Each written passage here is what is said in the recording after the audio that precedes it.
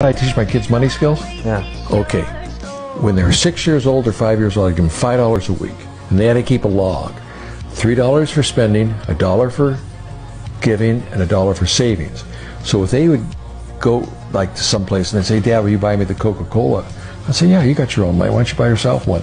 They'd say, oh, no, I can't afford that. My mother said, honey, in your 20s, try everything. In your 30s, figure out what you do best. In your 40s, make money from what you do best, and try not to do too much in your 50s. And then another thing about your life is in your 20s, you really do care what people think about you. You get to be 40, you don't really care what people think about you. Then you get to be 60, you realize no one ever thought of you in the first place. What makes a great life? You know what success is? Success is when your children want to be with you when they're adults. That's success. How many people could have all that bullshit and their kids don't come home for the holidays? Come on. I've been called asshole, dumb shit my whole